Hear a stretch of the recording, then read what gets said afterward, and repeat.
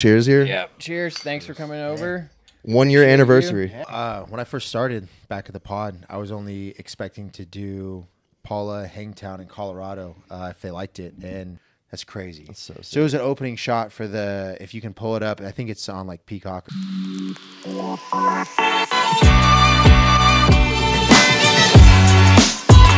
good. You got good audio? Sounds good. All right, testicle, we're good. All right, guys, we're here, Pod 11, with the man, the myth, the legend, Buddsskycam, my boy C-Bud over here. He was on podcast 2 with us, and he is back to tell us about his Peacock TV Supercross Motocross experience, SMX, all that.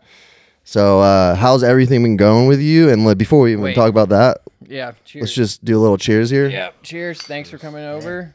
1 year anniversary. Yeah. Basically, 2 more weeks will be 1 year anniversary. So pretty cool. So I kind of wanted to just start out and just like ask you how everything is. Oh yeah, you're right. Sorry. Hey man, apple juice, kids. Apple juice. It's just apple juice, guys. Don't worry. So yeah, so I wanted to just start out by asking you like how everything's been going. I know when we last talked that you were just starting out into the motocross journey and you hadn't even been to Supercross yet. So maybe just start out like by telling us like maybe how the first experience went with motocross, you know? Yeah, no, when I first started back at the pod, I was only expecting to do Paula, Hangtown, and Colorado if they liked it. And there was like a chance I could do more, but I didn't really, I wasn't really sure. So yeah, so once I did the outdoors, the first couple rounds, I actually had a lot of problems at Hangtown. Hangtown was like really bad. I used their drone at Paula, and then I went and I flew mine at Hangtown, and I had a bunch of issues. I remember. I was stressing out. I was like, everything is going wrong. Yeah, your wife came running over to the booth. And yeah, Jesse was telling me that. She's like, she was either asking for like another laptop or a battery. I can't remember specifically, but yeah. And I was like, oh, I felt so bad that I didn't have what she needed, you know. She's like, no problem, and just took off. But she got it done though. Yeah, my wife. Yeah, shout out She's a boss. To Erica. Yeah, babe, thank you. Yeah, no, she literally ran. If anybody's been to Hangtown, there's the big hills in the back. She actually ran all the way down the hill into the TV compound, past the TV compound, like out to where you first drop in the hills at Hangtown. Her and my sister both came out and got a laptop and stuff, and was able to get drones up and flying towards the later part of the races. But yeah, I was like, there's never going to hire me again. And then they were like, no, great job. You know, you persevered, you know, you kept it together and you got drones in the air. So I went to Colorado. Stressful. Yeah, I was. Oh, so you were down for a bit. Oh yeah. I was, well, it was actually like, it was right before the motos. I think it was like the LCQ to make it in is really what was happening. So it was like, it wasn't like broadcast time yet. It was like just about to be. So I got everything going like literally right as the show was starting. So I was able to get drones in the air. Awesome. But yeah, it was like a whole morning after Friday. Everything was perfect. And then Saturday morning, it just, it started tanking on me. So, but then I went to Colorado and everything was great. Like went and flew. Everything was smooth. The other drone pilot was there. He missed Hangtown. So I was there by myself. So it was like my second one. And then Colorado went well. And they're like, hey, do you want to do the next? I think it was like they offered me the next 4. And that was your trial, right? That was the first 3. Yeah. And that's the thing. I mean, dude, that's what people see when you're out there, and like anybody else might have just been like, it's over. My laptop's done. Like, I don't have anything, you know, but like, that's what people see is when you like overcome that problem, you know, like you said, I don't care what I have to do to get this going. We're doing it. And obviously it was teamwork involved with your wife and I'm sure your dad and all that. Yeah. So, but you got it done. So that's what matters. Yeah. I'm sure they saw that. So yeah. Will you turn him up just like a half click on there? His mic volume. A little quiet. Is that better? Yeah, much better. I don't know if I want to yell. All right. Yeah, cool. No, all right. Yeah. So that was a big thing. Like I driving down the hill at the end of the day, I was like driving with my dad in the truck. I was like, well, I just blew it. Everything that went wrong could have went wrong. And then I get out and they're like, hey, great job, man. That was awesome. Like, way to go. Like that. I had one of the big bosses come up and come over and look at me, and I had drones torn apart. I was soldering things. I was putting stuff together. And he's like, looks like you're doing stuff. And I was like, yep, I'm going to make something happen. So us as human beings, we love to think like worst case scenario, you know, and I know it's hard not to think negative, but it's just like a natural instinct for us sometimes, you know, so that's awesome. I think that's another thing, like they are doing that. Like think about like what they go through like on TV and like imagine how much they might mess up. I mean, people complain all the time, like, oh, Peacock did this and that. But like, do you understand like what is going on? Like, this is live. Like, there's no room for error. You know, so them seeing you like get through that, and they're like, wow, this guy could be part of the team. Yeah, that's a huge thing. I didn't realize, like on TV, like listening to, because I basically have headphones on with the director, the producer. I'm hearing Ricky and all those guys on TV. It's crazy, like how much is going on. I didn't realize, you know, there's a team of 70 plus people who are just making sure that the stream is going. Yeah, that's not even including anybody that's actually on the track or doing anything else like that. So it's it's crazy, like what's really going on at the races. So. Yeah, it opens your eyes a little bit because it's so easy to take it for granted when you're sitting at the house on the couch and the broadcast just comes up, you know, and the camera angles switch automatically. So imagine how many things they have now. Like we were talking on the last pod, like it's completely changed. There's like pictures on the landings. Like I said, there's Jet Lawrence's face is on the landing.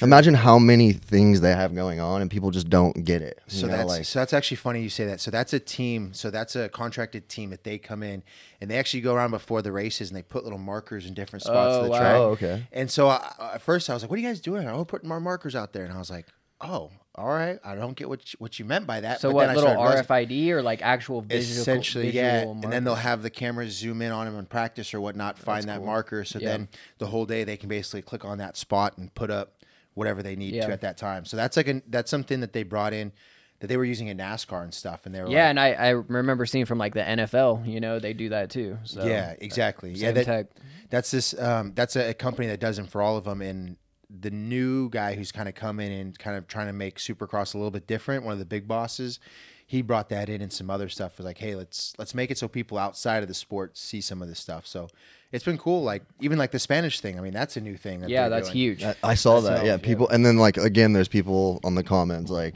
this and that, and just complaining. You know, but it's like it's crazy to me. It's it's a whole nother. I mean, if we want our sport to grow, 100%. Come on. That's why they're bringing in all these different like drivers like NASCAR and like all the different the snowboard guy that was just on, I forgot his name, sorry about that, but he was on last time. There's different people from different markets coming in because they have other followers, just like podcasters when they're going on all these different podcasts, and so that way they take some of the viewers as well. Like some of these viewers will come back and watch Supercross. And some of the one of the guys on the broadcast was talking about, it's like kids, and when he grew up he never got to see that. He's actually an old pro from South America. I shouldn't say old, he's still young. But he talked about like nobody in their family can listen or they understand any of it to now bring it back to them. And it's like, why not? Like if that brings more revenue into the stream, makes the broadcast better, makes more purse money possibly for the riders, like it's all a huge plus. And it's not having to do anything extra to just bring in a couple guys in. And there's people from the other countries coming into race, and those people have fans that maybe want to watch their rider, you know, persevere in America. You know what I mean? So it completely makes sense. Like I understand marketing, so I understand like when they bring stuff like that on, like I'm not taking it from like a consumer. I'm taking it from like a marketing business person. Super you know, smart. like this is smart. Like maybe for the average viewer, like, hey, why is this here? But it's like this is growing our sport, and that's what we want. Like I feel like there could be a lot more money in Supercross too, especially for the riders. I mean, like bringing in more viewers is gonna possibly bring more revenue for the riders, for anybody else, the vendors. I mean, it's gonna be more people. The higher in what I've learned is, as far as like the quality of streaming, like we're nowhere close to what NFL and stuff is. And it's because of sponsorship, and the more money that comes in, the better that's going to increase the production. Everything's going to go up. It's going to be a win for everybody. So it's really cool to be at this time where I feel like it's kind of changing. They're like, okay, let's try these new things. I think that's why they're using the drone so much. They're like, all right, this is something new. I've heard words that they're like, hey, you know, we're trying to be on the same level as other higher end sports. So we got to take different chances or look at things of what they're doing too. So. And I've heard Ricky say multiple times during the broadcast now, especially for the outdoors, the motocross season, he was just like blown away at how cool the drone footage was. Like, this angle is so awesome. We've never been able to see these guys from above like this battling. So it's really awesome. Yeah, cool. Ricky's a huge reason I think why I'm doing so well. So I've talked to on lunches and stuff, I'll always try and talk to him, say what's up, and he's been really cool about it. And I'll ask him like, hey, like, do you want a line of this shot? And then when I first started outdoors, they're like, hey, don't go under 100 feet. And then by the final Ironman, they're like, hey, Chris, go ahead and get some closer shots. They find that trust got built. Yeah. So it's like, and I work with like the safety crew and stuff, and we make sure certain lines are approved and things. And so there's a lot of stuff that goes into it. It's not just like, hey, just go out and do it and just wing it type of thing. But yeah, Ricky's been a huge help, like saying, hey, I want to see this. And then once I hear that in the headphones, like, all right, let's get that shot. I don't think people realize like all the stuff that Ricky Carmichael is doing behind the scenes too. It's not like him just in the booth talking. Like I'm sure he's coordinating other things. Like it's a stressful situation. I know personally from being on a microphone, you know, like I don't always get it right. You know, I'm still learning every single day. Every time you get on that microphone, imagine we're just sitting here in a room talking, you know, like he's like, and we're gonna live and there's people like criticizing you. You know what I mean? Just like Emick back in the day, everybody, he got better at stuttering and stuff, but everybody would just hate on Emick. It's like, bro, like he's trying. Like, they'll always be haters, you know? That's just a certain percent that will always be. You can't hate on the GOAT. Yeah. I just want to say, that's the last thing I have to say about it. Just do not do that. Yeah, no, thank you. Yeah, no, people, it's, I can't imagine like just me listening to what the director and producer, all the stuff that's going in. And I don't know how much those guys can hear. I know they can hear the producer and stuff. But there's like a lot going on, and then all the different cameras stuff that's going on. I personally, I'd just fumble over myself. Like right now it's cool. We're just hanging out, you know? Yeah. But like being live on broadcast. Yeah, and, I bet there's that, a level of anxiety to it to be perfect, you know? And there's so many different little like cuts or like interviews or things at certain times that they've pre-planned and rehearsed earlier in the day that it's like, okay, we're going to this. We rehearsed it. Let's go to that. All right, now run across the field and get over here. Get upstairs. Do this. Like it's like all those guys like JT, man, he's a machine. I like that dude. He's like, I don't want a golf cart. Like he literally will run on the outdoors. Will run from one side to the other. And they'll just have camera guys like set up for him, and he just runs. I'm like, it's probably quicker, dude. That's exactly what he says. I was like, but to me, I'm like, when you go to these nationals, like Hangtown is very small compared to a lot of nationals, and he'll just cover like the whole field. I'm like, this is crazy. That is crazy because I don't like walking up that hill back down to the next hill because like if I have two booths or something, I ain't walking over to Jesse. I'm not walking to that booth. Mission. Like, I'm taking the Grom. Yeah, that's a mission. Yeah, a couple of the camera guys that they'll just have a camera on their shoulder and all day. One of them actually lives here close. One of them lives down in LA, and I've become good friends with both of them. And I'm just like, man, I'm glad I fly the drone. Like, I just get to sit there in a chair under a pop up, like, you know. Get my AC they're going. Out there on the track basically, running. So speaking of the camera guys, like how are the regular camera guys like interacting with you? Everybody, they're pumped, or how's that going? Yeah, you know, it's kind of funny. Last year I was really new, and Daniel had already been flying, but he flies a little bit different drone than I do. So the more above, drone, and he's a little bit more quiet than I am. I'm pretty loud, and I talk a lot. Like they like talk trash. You know how guys are and stuff. Just talk trash. I talk a lot, but it is what it is. Yeah, we talk trash. Yeah, exactly. So, no, it was really good. Like I went in there with a super open mind. I had a buddy down in San Diego who has been doing a lot of camera work or lighting work, and he's like, just make friends with everybody. So I went around and I literally just like, who are you? Where have you worked for? How'd you get in this business? To everybody. And I met some really cool people. I met one of the main camera guys that does like a lot of the slow-mo. Oh, sick. He's like, I don't know. He's been doing this for 30 plus years. He's like,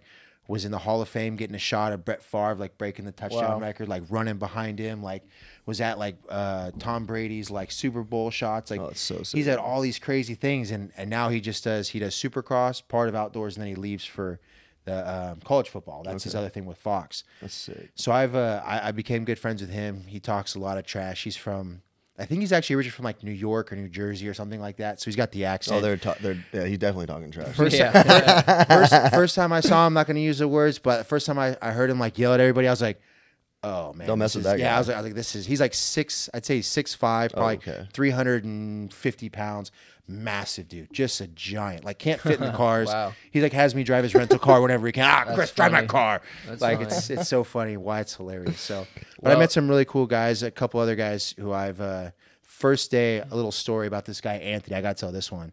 I show up at Paula in the morning and I go in for breakfast, and there's this short guy like starts getting an argument with some dude at the breakfast, and I'm like, I don't know anybody there. I'm like, dang, this is like Supercross, and like this is Motocross, and I sit down, and he comes sit down, and he's like, what the hell's that guy's problem? I was like, I don't know, man. Are you guys all felled? And he's like, yeah. And I was like, okay. Yeah. And then I realized it was just some random dude who was just mad in the morning and left.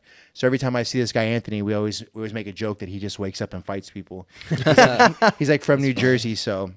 But it's been a really cool experience.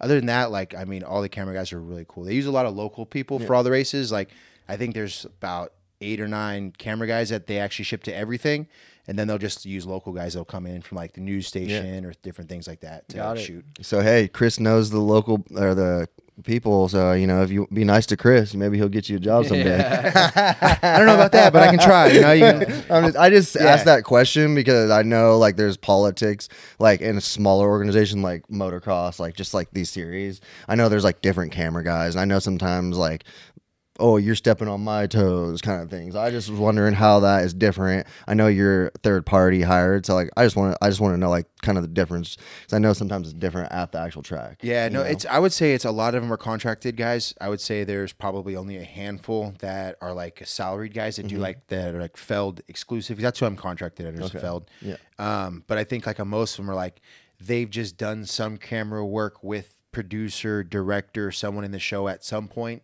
And they're like, hey, they got their name referred. So like just doing some kind of live TV show and then having your name referred really honestly goes a long ways. Like that's what I learned. And word of mouth. Yeah, if I wouldn't have talked to Daniel, the other drone pilot, like there's honestly I don't know how I don't know how I would have got in.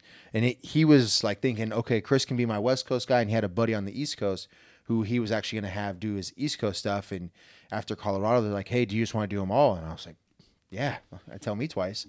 So, yeah, it's really just word of mouth. That's kind of the tough part. But yeah, that's word of mouth is one of the best marketing. Yeah. Because if you're a nice person and people see that you're actually trying, you actually love what you do, they're going to refer you. Yeah, exactly. You know what I mean? And so if you guys want to know all about Supercross, is what we're here to do today, is talk about his experience with motocross, Supercross, SMX, all that.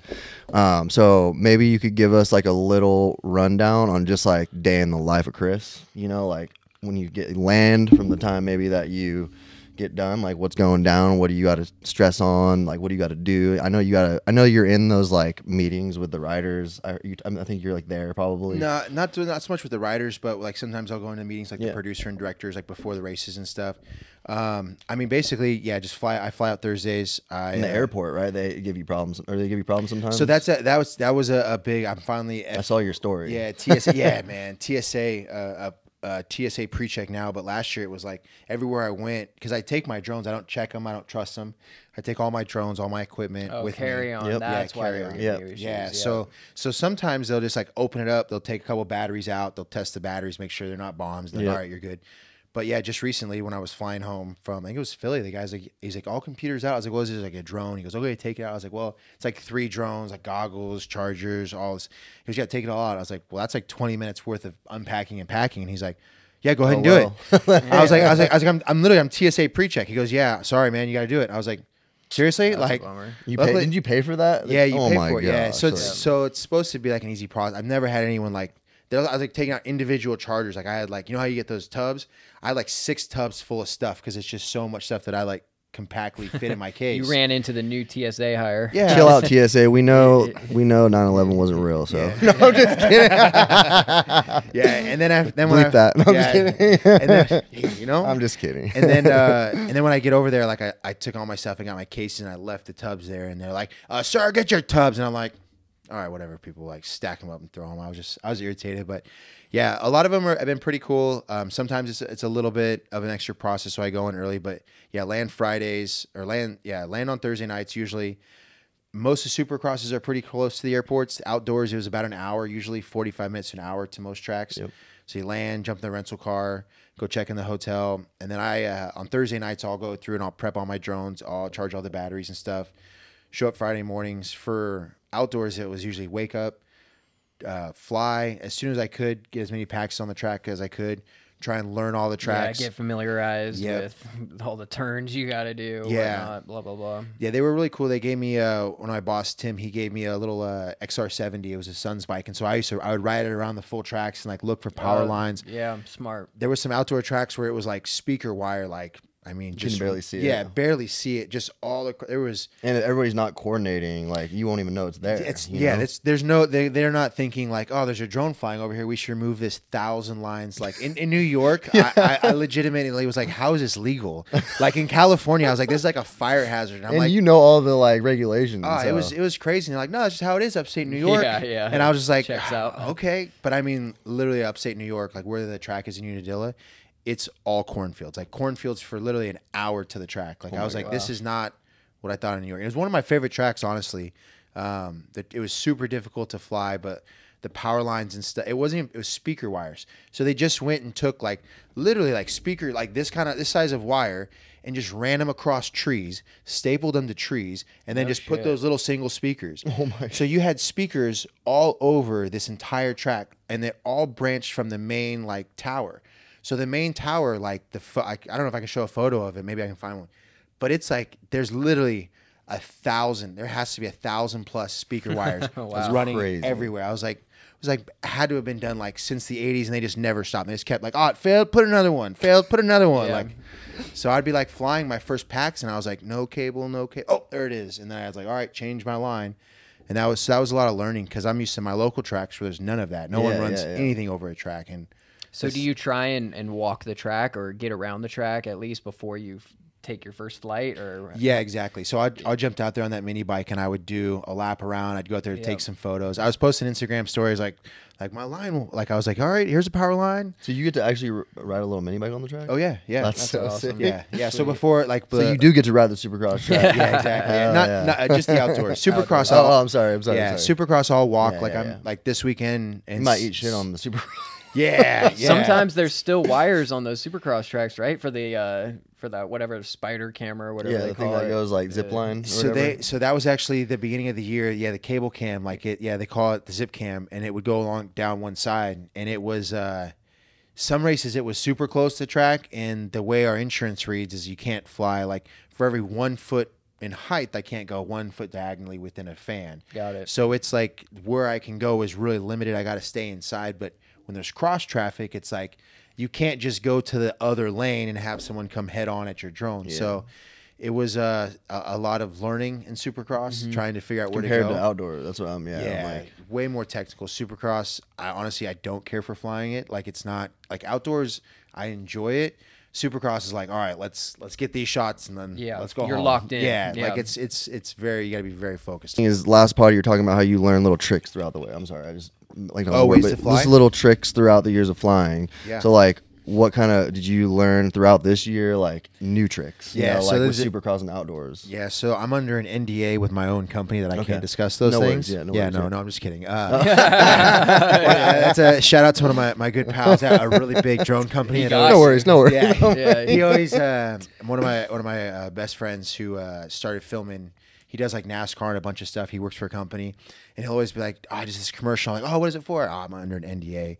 So it's always my joke back with him. Like when I'm doing something, I'm like, "Oh, sorry, bro, I'm under an NDA with Buddsskycam." You know? Yeah. Single owned employee, you know. Yeah. So no, there's like it was really about flying slower. Like it was Supercross is so start and stop. Where with motocross, it's like you Wide know open. their momentum. Yeah, like you can kind of judge where they're going to be at. But Supercross, you'll go through a corner and all of a sudden it's almost a dead stop to like 40 miles an hour over a triple. Exactly. So really like getting that timing down and flying slower, and the speeds of which my drone, not like the actual like mile per hour, but they're called rates, and the rates that I'm flying at are like half or almost a third of how fast my outdoor rates are. That was going to be my question. Slow-mo. Like, yeah. Are you even using the same drone for motocross and supercross? You changing blades? So So my question. Yeah. So actually, I built a new drone from what I learned in outdoors. The geometry of the frame I was using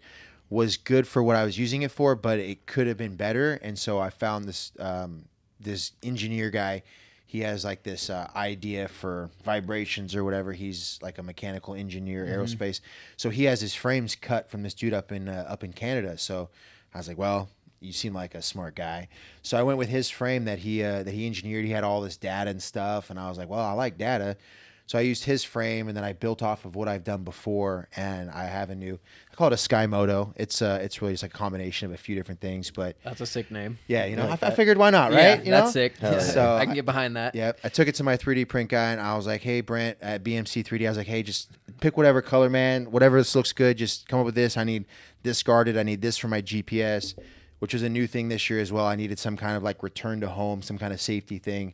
Oh yeah, because last pod you said that when you have an issue, like you could just go up, but in Supercross, Yeah. I actually watched the pod. Yeah. So those of you who have not watched pod 2, go watch that pod because he's not just the Supercross Motocross drone flyer. He builds them. He used to race them. So that's how he got into this. So if you guys want to know more about like history, that pod 2 is going to be a good pod for you to watch as well. We'll tag it and put it in the description of the video too, so it's down there. Go check it out. So yeah, you can't go up anymore. So Yeah, exactly. So that was right before it was like a good 2-month learning process because the software just wasn't there for that kind of stuff, and it just like December it started getting there, and so I tried a bunch of stuff and finally got it working where I can be like, you know, turn my remote off and it'll just fly and come back and land at me, which wasn't a thing with my style of drone before. So I took it to my 3D print guy. I said, here's all the stuff. This is what I want. And he's like, he came back with yellow, and I was like, all right. I wasn't like at first like I don't know if I like yellow, like a super bright yellow. Yeah.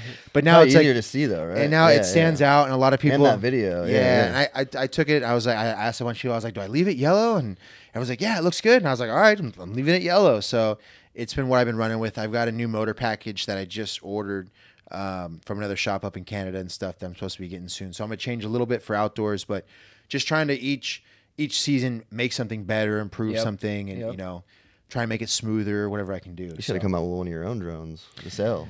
You know, I mean, because now that you're on Peacock, I mean, eventually people are gonna. I mean, I hear him sometimes mentioning your name, so yeah. So eventually, I mean, it's only a matter of time before everybody knows who you are.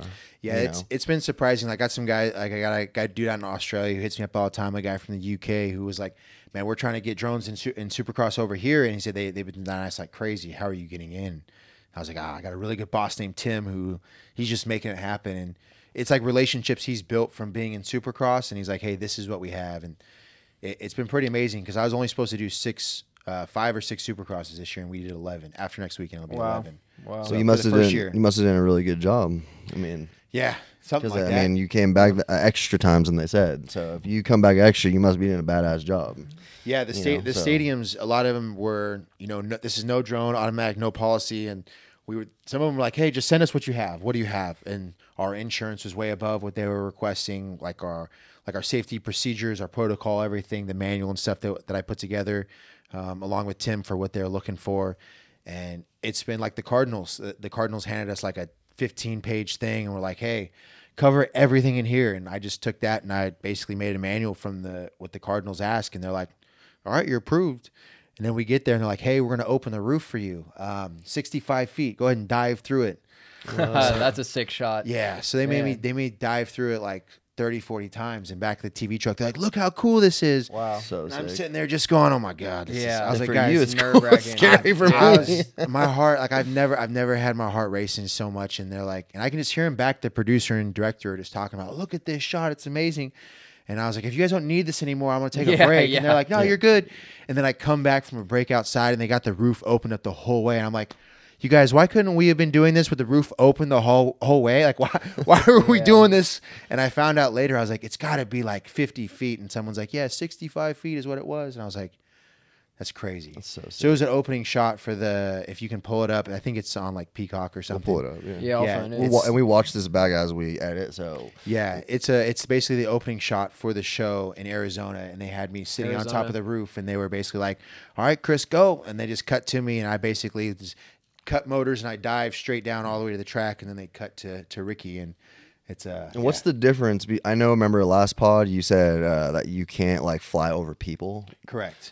And he knows all the regulations. So Yep. like, you can. So how does that differ like in Supercross because it's a stadium? So the same rules, thing? same thing, but the difference is the way the stadium works is basically they have like the roof that opens up is only a strip in the middle, and it's actually I don't know if it's the exact same width or it's a little bit more narrow than the actual football stadium.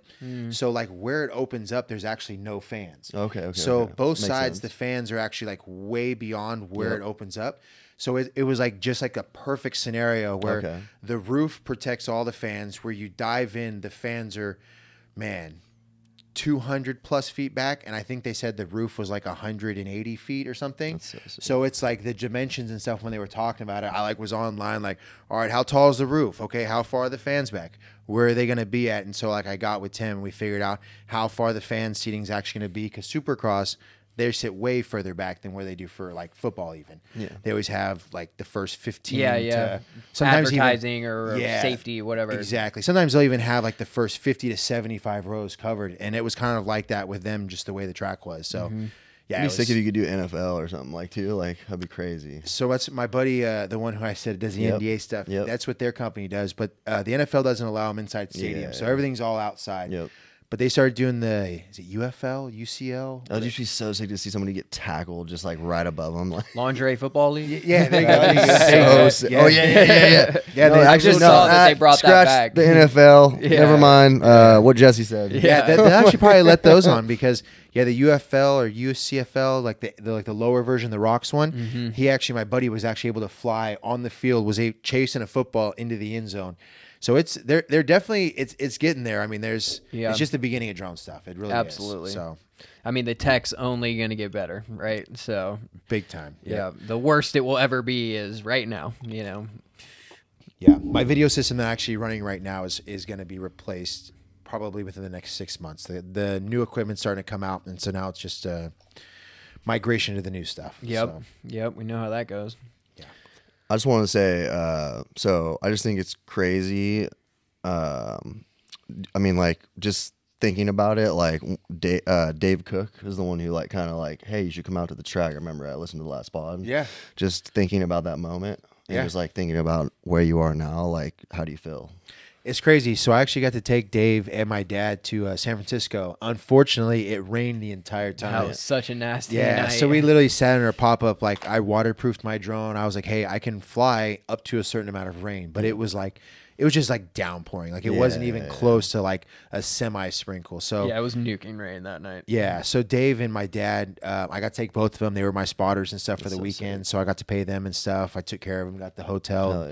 So they got like the full treatment of being like a factory mechanic. So they were super pumped. They were like down behind where like all the riders come in to go to the tracks. They were like watching them because obviously I couldn't fly. So they were just like, oh, this is amazing. They like walked out on the track, got behind the starting gate. So yeah, it's crazy to think like, back in 2018, 19 or something, like going out and chasing buddies and, like just doing it for fun to now 2024, like to be knowing that I have this contract, not knowing, but I feel like this contract for the next 4 years is pretty well set. So I know we're already talking about next year's contracts and stuff like that. So wow, that's so awesome, bro. Yeah. So this year I was supposed to do. It was just supposed to be 5 to 6 Supercrosses if we could get them approved, and then it was the 11 outdoors and then the 3 championships. But yeah, it'll end up being 25 because I'll do 11 Supercrosses, then all the outdoors and the 3 championships. So it's crazy. That's an accomplishment. It's crazy. Thanks, man. Appreciate it. Super proud of you, bro. Thanks, seriously. Man. Yeah, I appreciate it. It's always nice to see just like a local homie that I've grew up with, racing with. Just see him come up. Like I said, the last pod, like we both kind of ended up at the track at the same time. You know, doing vendors. Like I said, he's doing the drones. I'm doing the CBD. So it's nice to see just local people come out and make it in this industry, especially how far he's making it in the little time that he's been in it. Crazy. So like a few years ago you started kind of doing it at the track. Yeah, exactly. So from 3 years to literally living the dream, you know what I mean? He may not have got to race Supercross, but he is basically racing Supercross because he's flying above Jet. He's flying above Tomac. He's flying above no all arm the best pump. guys. No arm pump, man. Yeah, right. I'm not going to be in shape. I mean, I could argue you have the best view. You have the best view in the house, So. Yep. No, I agree. The stuff I get to see, some of the battles I see that like, hopefully they usually make the TV and stuff, but some of the stuff it's like, man, like it's crazy. Like I'm here, like Yeah, Whoa. I mean, I know you're probably really focused on flying at the same time, but I know you're still looking at it. Oh, too, 100%. so Like I'm, that's awesome. because at this point, basically Daniel, they tell him to just stay on the leader, and they have me as the battle cam. So they're saying like, hey, go find the battle wherever Yeah, it's at. yeah. Unless it's the battle for first and second, Daniel will take it. Like I'll take all the way up to the battle for third or battle for second if it's between second or third. And yeah, I'm just looking at who's going forward. How does that work? Like, explain that a little bit. So yeah, so as a rider, you know, like when someone's going forward, like you can just see in their body movements, and so as a rider, like I'm just seeing them, like okay, this person's going forward. As soon as I see someone going forward, I'll try and latch onto them, and I'll tell the producer director, hey, you know, section's moving forward right now, or Tomac's moving forward, and I'll let him know like, hey, we're in this area. And so sometimes you're kind of letting him know like, hey, this is where I'm at, and then you tell me kind of what you want me to do. I mean, they're just you go here and you gotta find them, or how does that work? Like, No, it sounds like he's finding the that's battles. what I'm saying. Yeah, okay. Unless making sense of it. Yeah, so unless they have like someone like a specific, sometimes I'll ask the producer like, hey, do you want me to? Is there someone specific you want me to get? Yeah. Usually like race day live, like in the morning and stuff. It's more of those. They'll want like a specific lap or something from somebody. So they'll tell me like, hey, go find 21 or go find 1 or whatever for a lap. But during the actual races, yeah, it's pretty much just like, hey, this is the battle. They're so focused. Like the director's talking to, I don't know, 15 camera guys, and then the producer's talking to the director, all the camera, all like every little graphic you see on there. There's somebody sitting in this truck of 35 plus people that they're waiting for their call to press their button to. Like there's even the knob, like it's crazy. Like the knobs that roll it in, all the stuff. Like it's like it's mind blowing. So Wow. Or like the person who controls my video, like the shader, they're like, hey Andy, I need dark. You're a little hot, or whatever they're saying. Like So you're learning a lot about broadcasting and all the much lingo and stuff. I still don't understand, but like I've learned enough to where I can get yeah. But it's crazy. So I'm basically like I'm finding the shots unless they tell me go find someone. And then I'm calling it out like, hey, this is what I see. And they're now realizing like, okay, Chris understands the races, and they're just kind of, I won't say letting me do whatever I want, but in a way I feel like they've given me a lot of freedom. Yeah, and well, it's good that you are, like I said, watch Pod 2, but Chris was pro motocross. He grew up racing drones, and then he incorporated it all together. So he does know a lot about motocross, you know what I mean, and how to obviously find people and like what to look for. And I noticed on the last week, a couple weeks ago, you posted a story kind of showing, and I'll put that up here, your new controller. So he has the flight control, he's got his goggles on, you got your earphones on. Yeah. And then so I think Peacock, was it? They made you some new broadcasting controls. So I actually they made that, and then I went and changed it, and I did some other stuff. But upgraded it. Yeah, upgraded. Yeah, but they in order to be able to talk and stuff to the director, like normally like a camera guy has like buttons on his thing, like even the other drone pilot, he's got a remote, his eyes aren't under, so they have these boxes where you got to press a button. So when I'm under the goggles, I can't take my hand off the remote, I can't press a button. So for basically all the way until outdoors, until recently, I've had a foot pedal. I'll just be on the director producer's channel, and I'll step on it and I'll talk. But that recently broke actually the round my dad was at. So for Nashville, I was literally like hitting my dad and kicking my dad, like call him, like producer, I was like, yo, producer, and he'd hit me back, and then I'd say something to the producer, and then I'd nudge him, and he'd turn it off. So there's a few times I told the director and producer, like, I'm sorry guys, if I'm gonna yell in your ear.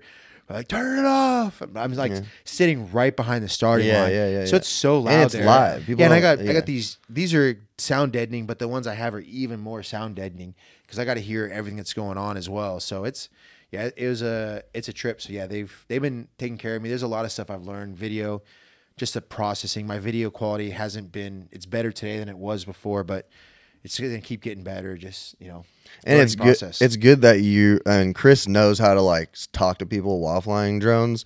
Because there's people crowding around the booth, stuff like that. But also you've raced drones, so you're sitting, like you said on the last pod, you're sitting there just talking crap like you're on an Xbox, like on Call of Duty. You know what I mean? So for Chris, it's like second nature. So if you're wondering like how he's sitting there, like how are you talking to these people?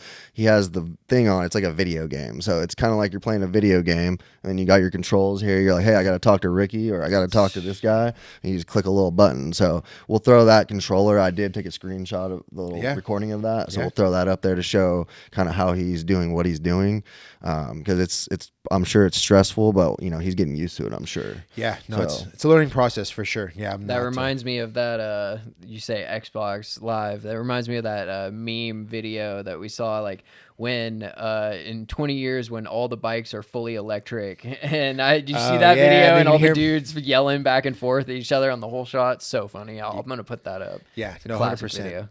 And it's funny because live broadcast is so stressful. Like when I first started, like the producer and director would be like yelling at each other, and I was like, man, they hate each other. And so I was thinking someone was getting fired, and then I found out no, they're like brothers, and that's why they talk like that. I was like, oh, okay. Yeah. And then so once I realized like they're like brothers, and they've been doing it together for so long. Like the director, he used to direct Arena Cross back in PJ1 days. That's directing it now. Yeah. So these guys have been in the sport for a long time. Like they know the ins and outs and everything. They know the relationships between people, like all that kind of stuff. So it's cool to listen to them in the background and, you know, hear Carmichael stuff in the background, and him and James Stewart will banter back and forth or talk about stuff off air, and it's really cool. Do you hear any good banter between them? Yeah, it's honestly, it's you signed an NDA. I'm just kidding. No, honestly, the one thing I will say, I don't think I'll get in trouble for it, but is I remember what round it was outdoor, but it was like rehearsal, and it was Carmichael was saying something, or no, Stewart was saying something, and it was Carmichael just like picking up, like saying positive stuff to Stewart. Yeah. And it was just like, dang, these guys are like, they got like, it was like they were on a team and they were helping each other out with stuff. So and they were just like, they'll every once in a while like take little jabs about racing back in the day, but for the most part, those guys, like they're talking each other up, and I was like, dang, this is cool to see. Like it's something I never thought, you know, I'd hear Carmichael like, you're doing great on that, Ricky, or you're doing great on that, James, or James saying the same thing to Ricky. Like I was like, dang, this is cool. It's just like any sport. Like when you know how good somebody is, like you respect that person. Like just like UFC, they talk about it. Joe Rogan talks about it. Even after a fight, the guy knocks him out. You know, the guy's still like, hey, most of the time, unless, you know, it was some weird beef, most of the time they respect that fighter, you know, like just from stepping into that ring together, or like a motocross track's the ring to them. Yeah. So they've stepped into that ring together multiple years in a row, and they've won, they've lost, you know what I mean? They respect each other. So you see that camaraderie, you know, like out there with them for anybody. And also, speaking of the brothers, you just said a second ago, the topic, how did you feel? I know you weren't at Denver, but were you a little bit bummed that you didn't get to catch that on film? Yeah, that's cool. It's actually, I'll tell you a funny little story. I was actually at an airport, and Jet's dad, I was getting on the bus, and Jet's dad was asking something. He saw from doing all the outdoors, I got an outdoor sticker for all the nationals, so I have them on my case and stuff. And he was asking me, he's like, oh, what do you do? And I told him the drone. He's like, oh, your drone looks like shit, but it goes like hell though. And I was like, what did he mean? The quality of the video? Yeah, looks no. Like it looked like, because it looks like it's homemade. And I was like, God. Yeah, it is. Yeah. It is. You almost sound like Dean Wilson right there, dude. It was his accent, dude. I was like, I don't mean to be no disrespect. And I was like, no, it is homemade. I built it. Like I've built guards. Like all this stuff is specifically for Moto. He goes, it's amazing. And he talked it up. Like he loved it, but he was just like, it was just a funny comment, because it does, like, I got two big old antennas hanging off the back. I got a big old antenna at the bottom, like, and I do that because all of those things, like, could I put smaller antennas on there? Yeah, probably, but would I possibly lose reception at a certain point in time? Maybe. But it's not about looking good. That's right exactly. Now. I mean, it's not like you're just flying, like, or we're not just going to the park and flying. This is like, it's not a walk in the park. It's 100%. You know what I mean? It's far you're from trying to oppress with the footage, not with the drone. This ain't no picnic, bitch. Yeah, right? I don't want it to fall out of the sky. I'm running really long antennas, like longer than I've ever run. Like, but I'm just doing all those things. Like I'm running more antennas right now than I ever have, and it's because at the races there's so much RF. There's so many different frequencies. Like I learned at Washougal, like just the timing system. They were really close to me, and we had issues with theirs, so like I could only fly part of the track. And like one of the Super Motocrosses, we ran into another issue with those leader lights stepping on my channel. So it was just learning experience, and like finding those things and like talking with those different departments to be like, hey, here's my channel. Where's your channel? Okay, let's make sure we're not having issues.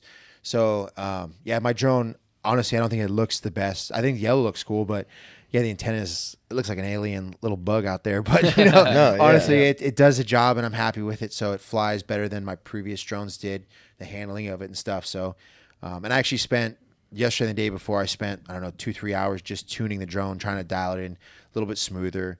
So, but we still have Moto trivia. All right, I'll keep it short. I'll keep my answer shorter. I'm a long way talker. No worries. It's all good. We appreciate it. We love having you here. So, I love picking your brain awesome. because I came up with questions today just kind of like on my own, you know, but like I'll be talking to you and you'll say something and then I'll be like, oh, don't forget this question. Like I want to ask this, you know? So that's why sometimes like I'll blank out on something because I'm trying to listen to you. But I'm also trying to like not forget that question, you know? 100%. Okay. So another question that I had was just like growing up in the sport, racing motocross, watching all these pros and famous people, like who have you met? And you know, now that you've been doing this for a year, and maybe like your top 3, like just the most pumped that you are about meeting somebody, you know? Yeah, no, when I first started, I mean, growing up, like a little bit closer. Yeah, like growing up, like I mean, I was a huge Pastrana, McGrath. I wasn't a Stewart fan at first, and I wasn't a Carmichael fan. I was more of a Wyndham fan. But like as their careers went on, like I became like a bigger fan. And then like after they left, I was like, dang, that was pretty cool to like be in that era. And that's kind of how I feel a little bit about Jet right now too. Like I'm like, I don't win everything. Yeah, but that's at the same how time, I felt last summer, man. Yeah, at the same time, I'm like, you know, like it's cool to be like I filmed the perfect season. Like that he may never do that again, and I was there for that. So like Carmichael, like to even like talk to that dude, like I was like, dang, Carmichael's here, dang, Stewart's here. And then every Friday there was these not tech calls, but these production meetings. And I'd go sit down in them, and I'd literally be sitting at a table with Carmichael, Stewart, and then like through the season they'd be asking me drone questions and stuff, and they'd be excited about stuff, and I was like, this is crazy, like this is really cool. And one time we were leaving, I think it was like Mount Morris, where I got to do the shot with Carmichael, and the producer's like, hey, we're sending Carmichael up to you guys, we're gonna do a little shot on you guys. And I was like, what do you mean do a shot? And I was like, oh, we're gonna have Carmichael up where you guys are sitting. And I was like, that's crazy. Okay. Oh, sick. Yeah. And I was like, I don't really understand that the drone pilot's like, nah, they're not coming up to us. Why are they gonna come up to us? We're the drone pilots. And I was like, I think they are, dude. I think they're coming up to us. And so then like, we're sending Carmichael up to you guys. And so we rehearsed, and they had me fly all the way up Mount Morris and stuff for the broadcast. And like, Carmichael rehearsed it and we did it and stuff. And the Friday before, Carmichael was leaving with his family, and he like rolled down. He stopped and was like, hey, I'm excited about that bit tomorrow. And I was like, yeah, man. Like try and like be cool because they're just like part of, you know, they're just part of the team. We're coworkers. Over them too much. Yeah. You know? And so as time went on, it was like, okay, they're just regular guys like we are. Yeah. They're just like they're excited about the sport. They're excited to see the stuff. So like Carmichael, Stewart, like those guys, like whenever I see him, I'll talk to him. Like towards the end of Super Motocross, I was like asking Stewart, like, hey, they were doing the track previews, like, what line do you want me to do to the rhythm? Like what's doable and stuff, and just like joke with him. And he's like, oh, just make something big for me. But they would call it the line. So it'd be like, all right, we're rehearsing, Chris, do this line. And then Carmichael or Stewart in rehearsals would like talk over the line. So I'd either speed up or slow down based on what they said. So that was cool. Actually, you're like listening like a video game. So it's like, oh, slow down. All right. Like, yeah, exactly. Like, hey, Chris, do it again. Go back and do this line here. Like, hey, can we triple in here, or can we do that? Like, I was like, I'll triple in. Like, it's a drone. We can do that all day. You want us to do 5 in? Let's go 5 in. You know, it's just like Fortnite. Like, build a box. Yeah, okay. Yeah, exactly. You know? Yeah. So what is when he says triple in? What does he mean? Like go like over, in a rhythm. Like so like actually follow. Looks like you're tripling in. Yeah. Wow. Yeah. That's so cool, dude. Not actually tripling in, but make it look like you're tripling in. Exactly. You know? It was. I think it was it Unadilla last year where they had me do a track preview like down the screw U where it's like straight down and straight up, and they were like, wow. And I think that time, like, okay, we're gonna start using you for track previews. Can you fly the whole track? And then so when we got to Super Motocross, and I was just like my practice laps with no riders, I was just out there doing the track, doing laps and stuff. And I think the very first one, I think was it Charlotte? No, it was not Charlotte, but the other one. I forget the name. Whichever the first one was, the drag strips. Maybe it was Charlotte. Yeah, Charlotte really and Chicago. That, Charlotte was the first one. Yeah. As Andrew Floyd would say, I have no depth in motocross. I'm just kidding. No, it's like our joke. Oh, is it? If I don't know something, like when I first saw Austin Stroop in the mall, he's like, Cameron, and I'm like, what? And he's like, you don't know who that is? And I'm like, no, but then once he said it, I knew, but I'm not like that. I just can't remember everything like that, you know? Yeah, so that's how last year was, like going to all the races, like, where are you going this weekend? I was like, wherever the airplane says, like, I'm like, you don't know? I'm like, I just landed from somewhere I've never been. I'm going to go somewhere I've never been again. I'm just, that's like our job. I bet that's so cool, bro. Like, just going getting to traveling. take off to a new city and go travel the country. So like, stressful. I hate traveling. I hate airports. Me too. I hate. Well, like, I'm stoked for you. Yeah, I thank know you. you hate You it, know I'm but scared But of I've airplanes, learned. so- I've learned, man. Like I Yeah. was like last year. Like I was like, how do I even find the terminals? Like, what am I doing? I was like, asked my cousin. I bet you're a pro now. Now I'm like, I've got my United Club card pass. There I'm you like go. going to the club. Like I'm like, Sweet. okay, I'll take longer layovers so I can go sit down. Which I met some guy, dude at Pro Circuit who took over the suspension like right at Thunder Hill, right as Pro Circuit started going up. And so me and him kept running into each other, and he was taking me in the club card or in the club with him, and he was doing Master Pool suspension. And No shit. right when he Master was Pool's doing such a really good. badass. Shout out to Master Pool. Yeah, so then Pro Circuit hired him on, and I was like, so we were always talking stories. Like I just started, and he was Tomac's old suspension guy.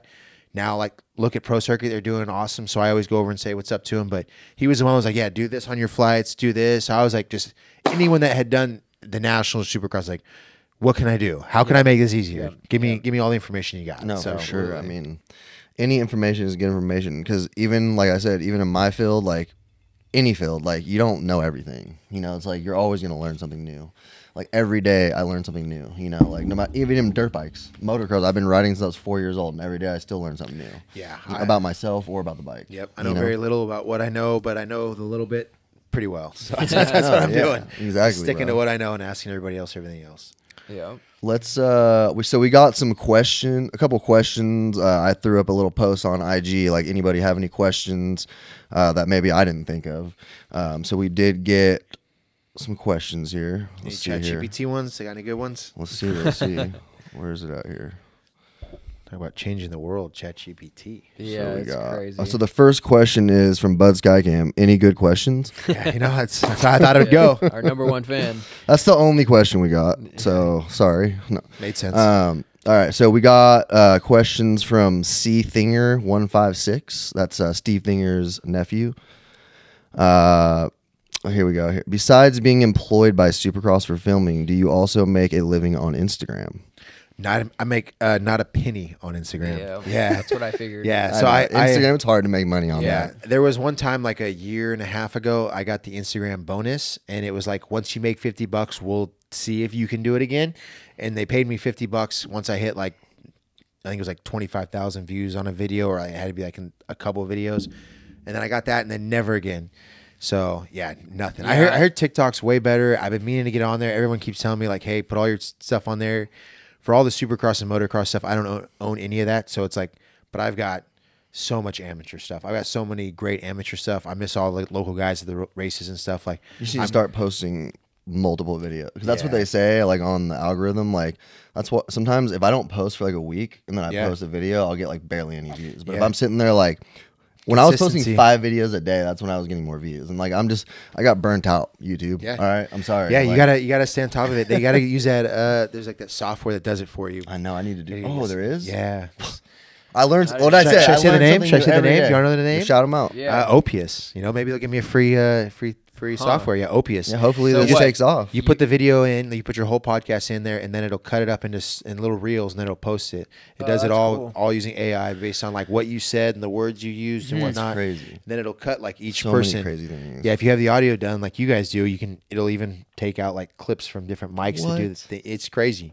Yeah, it's We how need to most check- big companies. We got to check it out then. It's like $30 a And month. for anybody, I know you Something didn't think. ask this question, but anybody wondering if we make money off Instagram and YouTube? Hell yeah, you do. Rat. Millionaires. Millions. Rats. Yeah. They actually paid me $10,000 to come do this pod. Yeah. You should Yeah. hit I 'em signed up. an NDA. I can't actually say the amount though. So. Yeah, sorry, sorry, about Sorry, guys. I'm totally gonna steal that line though. That's funny. Yeah, that's a funny one. Yeah. I literally believed him too. If you notice, I was like, "No worries." I didn't want to like offend anybody. No worries. Yeah, can't tell you about my batteries or my motors or my props. That's Yeah. top secret though. I call them Sky Juices. I had them relabeled straight from China. That's Yeah, if you look at my packs, if anyone takes a screenshot, it says Sky Juice on them. Don't But even- Skycam, Sky Juice. You Don't know, mess with them. makes sense. Trademarked. You got Sky Yeah. Moto. You know, the drone. Yep. Yep. He asked a Skycam. couple couple questions here. So we kind of got into this. You can maybe brush over it lightly. Just how did you get started as a pilot? Yeah. I mean, back in 2014-ish, 15, it was literally, I used to race RC cars. Like after motocross, I needed something to race. Like you know how it is as a racer. You need to race something. So I was racing RC cars, and something you don't get injured from. Yeah, exactly. And like there was like back in 2014, there was like this YouTube video going around of these guys like flying through these trees, and I was like, dang, that's crazy. And I'll send you the clip. You got to post it. It's super old, but these guys just flying through these trees. And I was like, you know what? If I could find one of those for cheap, I'm gonna buy one. And some guy had it on Craigslist for way too much, and I was like, I put up like half. And he's like, all right, come do it. And I was like, uh-oh, why are you taking it for half? So I went and picked it up, and I just started there. And then literally like 6 months later, the first ever drone national like in the world happened to be at Cal Expo. So I went and saw that, and then I kind of got hooked, and then I started running drone races myself and hosting them because I would race motocross. I was like, do it my way. So, and then, you know, got into motocross. My buddy started riding again. So that's been what, 4 years ago now, at least almost 5 years ago. Boom, you're at the track, and and he goes way in more depth on pod too. So if you guys do want to know more, like he talks all about. We kind of go into the business aspect of it on that pod, so pricing and all that. I'm sure the prices might have been got a little more expensive now. But I told on my Buddsskycam, I had these. I did like a frequent flyer discount for my riders, and I always kept the prices. So like I raised them a little bit last year. I'll probably raise them again because I've heard some drone pilots who are charging nearly like 3 and 4 times the amount that I am. Wow. And a lot of them, their drones can fly for like 4 or 5 minutes, and my drone's flying for 20 minutes. So where they can get maybe, you know, a handful of corners, I'm getting full races, and it's like, how are you charging more than me? So, you know, it's a different thing. He's got batteries everywhere charging. He's got wire. You know what I mean? It's a lot of work, and people don't realize that. I mean, I know a lot of people do, but I'm saying a lot of consumers, you know, that maybe don't have businesses. And then just the editing and dealing with the video files. I mean, I've actually been working with some editors recently on my last couple of stuff, because when I travel, like if I'm like, I was gonna do a local race, but the rain canceled everything this past weekend. I have a couple editors that I was gonna send my stuff to, because like, hey, if you guys want raw stuff, here it is. If you want an edit, I just don't have time because I leave on Thursdays, and if you have, like, sometimes I do 15 to 25 riders in a weekend, it's a lot of edits. Yeah, it's a lot of edits. And they're each video is 10 minutes of raw footage I have to scrub per rider. So I'm like finding those little spots, cutting it out. So hours of work. Yeah, exactly. I'd spend anywhere between 2 to 5 hours on anywhere from a 30-second to a minute edit. So that's a lot of work. You know how that goes? Like I said, editing's no joke. Like even the podcast takes time, you know, especially if you want it to be good. Yeah, this was recorded in what, January, and now it's going to come out what, in May? Basically. So actually, I forgot to tell you just a quick thing. So last night I got an email at like 11 saying we got another strike on the channel. Ooh, right? What? Saying we can't post for another week. Hold on. Right, and it was for the. Remember the video? I was on the last pod. We talked about it. It was the video that I said didn't get flagged with Vivian on the front of the wheeling with my daughter, and my son's riding behind us. Oh, yep. So she has a full face on though. Yep. You know, I'm wheeling with her on the Grom. Yep. So they flagged it. I actually appealed it again, and I said all stunts performed are done by trained professionals. And then I said she was also wearing a full face helmet, and they always are wearing protective gear. And they actually, I won the appeal, baby. Thank you, you two. I appreciate you. Hey, you know what? What's his name's kids do the Stasic backflips all the time. What's his name? He did he rode the dirt bike on water. What's his name? I'm blanking on his name. Robbie Madison. Robbie Madison. Yeah, so his son. Ooh, I got it. Yeah, Robbie Madison. There you go. You got Dev. There we go. Robbie Madison's kids are like factory Stasic, and they go around at Supercrosses, and they do like a halftime, not a halftime show, but like a show with the freestyle guys, and they backflip Stasics. They're so sick. Yeah, it's like so like. You got to. They're allowed to upload their videos because they have clout, and because we don't have clout, we get flagged. I don't get it. They got to prove it. You know, there's other little kids doing backflips. You know, got helmets on, doing it safe. Professionals. I try. That's what I'm saying. Is like it's not like my kid and even the one they flagged that they actually rejected, the one with my son. But I think it's because the helmet was kind of hard to see. Yeah, and it was like you could really only see his face. You know, you raced a pro class. You're pro. You know this shit. Yeah, I mean, like I that's all that matters. I'm not like Ricky Carmichael or like Stewart or Jet Lawrence, but you're more like I have a lot of natural talent and experience on a dirt bike. You know what I mean? You can call it that. I mean, I could literally like last year. I stopped. I mean, I can wheelie any bike pretty much, but. Like last year, he knows how to twist the throttle. I know how to twist the grip. Yep. He knows which hands it's on. But last year I quit for 9 months off the bike because I had a shoulder and neck injury, and I was like this. Did I CBD couldn't help even it? work. It did help, but it was a nerve thing, so it only did so much. Like it was literally where like my nerve was causing me just to. It's not like you go to a chiropractor. So when you're, I did, but it was hurt so bad that I couldn't even lay down. Like I couldn't even pop. Get your wife to I was karate chop screaming you? like it was that bad. No, it was like the worst pain I've ever had in my entire life. Almost, it was, even like I would rather. I told the chiropractor I'd rather break both my wrists at the same time again than have this pain. Like, like at the same time. That's why I love drones, bro. That's why I love drones. But like I said, I got off the bike for 9 months, and I feel like I won the Mammoth. Yeah. Qualifier for Mammoth. I mean, it's not like I ride that often. I've had my What class bike. are you going to race the Mammoth? 30 plus A. 30 plus A. Yeah. That's a stacked class. Yeah. So I haven't. Isn't like Hughes and Grant and all those guys? like McGrath, I think. Not McGrath anymore, but there's definitely some fast dudes. A lot of guys. I'm sure Trevor Stewart or something maybe. Yeah, that's if I go there, I'm gonna try and sandbag it. I'm gonna sign up. I'm gonna change my name. I'm gonna sign up for 30C, and I'm gonna see if I can just go under the radar. There you go. Because if they even made me race 30B, would I qualify? I don't know. Is there enough guys to qualify? Like, do you just guarantee? So they say that 30Bs, there's going to be some spots available. So like if you signed up right when the signups come out, then you might be able to get a spot in there. I would just ride it to just go slow and just say I rode Mammoth in the 30C class. I just want to get a whole shot, bro. Yeah? Honestly, like it'd be cool to get a top 10. I would love to get a top 10. I know it's going to be tough, but I've been riding a little bit, and so much a commitment, bro. To be able to go and working every day, get a bear in Mammoth, like the commitment to conditioning for altitude. Yeah, it's gonna be gnarly. I just do workouts in the sauna, so I do push-ups in the sauna, tricep dips in the sauna. It's like a year in the making. I have my dad's buddy's got an 86 year I was born 86 XR 600. I was thinking about racing that at one of the vintage classes. That'd be so fun. I probably have a better chance of doing there. But it's got drum brakes on the rear, so I was thinking downhill. Like I may not have brakes halfway through the race. Have the most fun you ever had. Yeah, so I'm like, if we would do like a little restoration to it, throw disc brakes on it. Come next year. That's okay. 2025 Mammoth, C-Bud, C Martin. We're coming. Yeah. Vintage class. We're coming. Look out. Joe Bennett goes there every year. Give me a vintage bike. I'll race it. Yeah, we got it running. It kicks first start. But my bike. So this is how much I ride. Just to give you an idea, I've had my bike since December 2020, and it's a 21. My bike only has 65 hours on it in 4 years. I don't want to tell you ride a lot, but the dirt bike I rode last is a 2007 450 with less than probably 70 hours on it. Oh shit! Yeah. And I broke the rim too. Last time I rode, I accidentally. I saw that. Yeah, I accidentally shifted up over the finish line at Riverfront, and you didn't crash, right? No, you know how when you're like super flat, you just like stand up and you land on. And I landed, and as soon as I landed, I was like, man, I probably cleared my rear fender. Like all the dirt's gone, and I go and look, and I was like, man, it didn't really hit that hard. I go around for the next lap, and it was like tire was flat, and I was like, oh, it's a good time to end the day anyway. I'm happy that you didn't crash. Dude, I went to clean it, and it had 4 cracks in the rim, and I was like, I love drones. Yeah, I love drones like that. I was like, my son keeps asking me like, there's no wheel on the back. He goes, no wheel. I said, yeah, I jumped too far. So my 3-year-old's like, jump too far, and I'm like, yeah.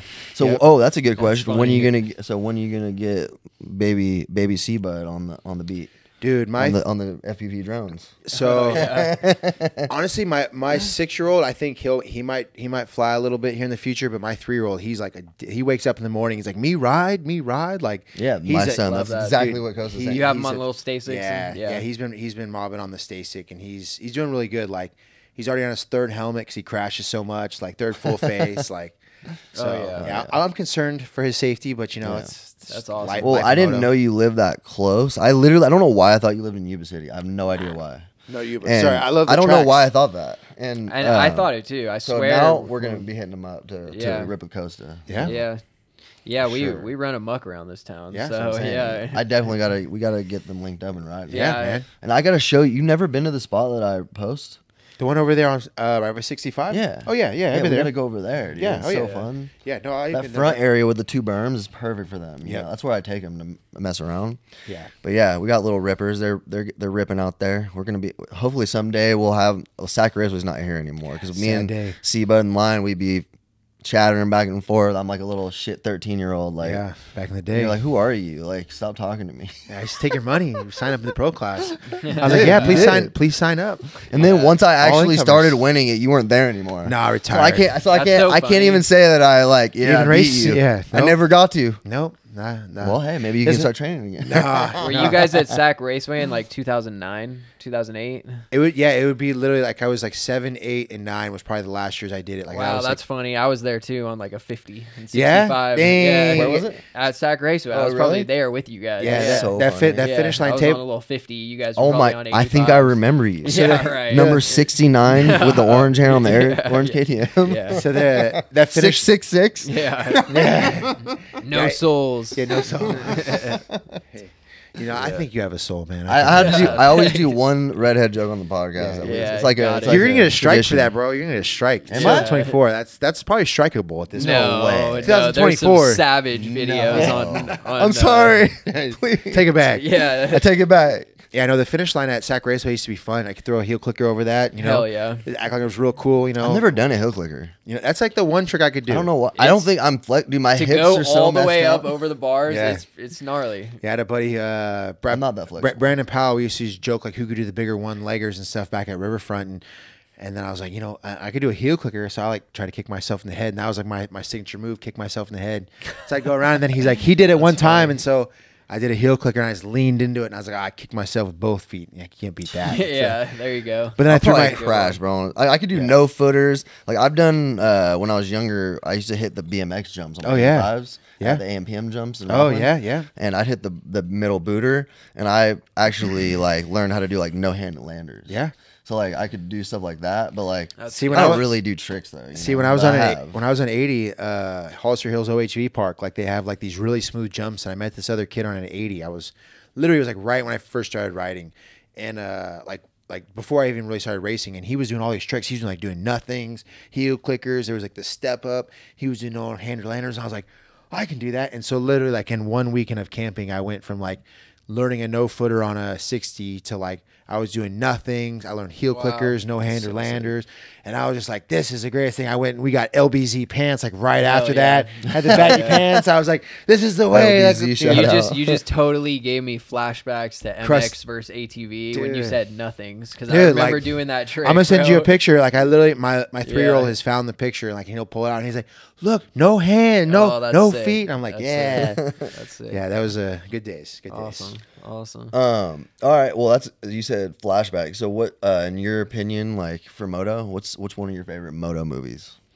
I mean, the That you would original. suggest. I mean, honestly, Crusty Demons of Dirt, the original, and Steel Roots 1 and 2. Steel Roots. Okay. Yeah, Because we those- said crusty, but yeah. I don't think we've ever said Steel Roots. I don't yeah. think we've said crusty before. I think we have. Have we? Yeah, Uh-huh. one of them. Yeah, I think I have. Crusty original, and then Steel Roots. Steel That's Roots, I haven't seen yeah, that one. Yeah, Jeremy McGrath, Steel Roots. That was his first Oh, one. and shit. Steel We'll have Roots to 2. throw it up. We'll have to throw up a little thing up behind. Yeah, the we'll green put screen. up We got the the green screen trailer. now, so we'll try to throw some things up. Yeah, behind Steel us. Roots 2 is like when McGrath went to Yamaha, and it's funny because there's a kid who Tatum Leba who's really fast. I did a video. They was like, "Hey, whatever song you want," and so he picked one. I picked one of the songs from Steel Roots, and his dad knew it, and I was like, "That's from Steel Roots." He's like, "Huh?" And I was like, "It's a McGrath video. Go, I'll send you a clip. Check it out."